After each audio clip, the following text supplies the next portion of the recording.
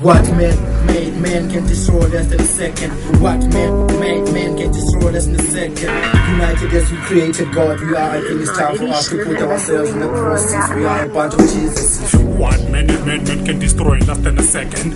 In a trance, I'm caught in a parallel universe, pagan oracles speaking in tongues, translating the several virgins into their descendants. I studied something taught by the highest priestess and the grandest descendant. The blue book and I attended the black mass before it was modified, written and given to the masses. I'm not united, infecting athletes with information to all four corners of the earth. As the ancient books chronicles the fall of Jesus, several deacons believe will be disintegrated. After comes terror inside, dismantle all that old and still invisible prisons. United just afford the system. Not to skip the prophecy, many of us will be decapitated. That was written and whispered by a celestial mental being oracle in the forbidden graves of Mount Sinai.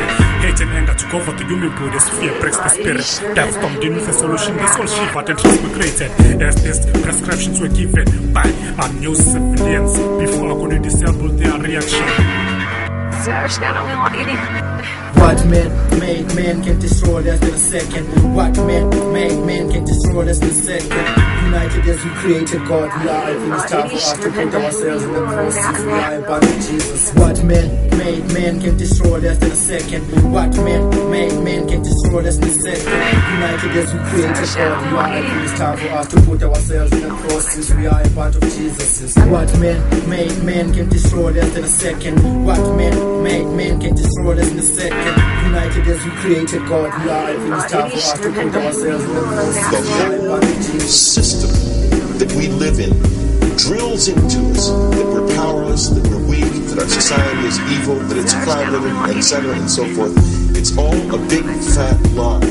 We are powerful, beautiful, extraordinary. There is no reason why we cannot understand who we truly are, where we are going.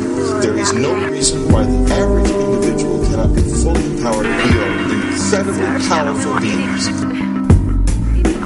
I think I spent 30 years of my life, the first 30, trying to become something. I wanted to become good at things. I wanted to become good at tennis. I wanted to become good at school and grades and everything I kind of viewed in that perspective. I'm not okay the way I am, but if I got good at things, I realized that I had the game wrong.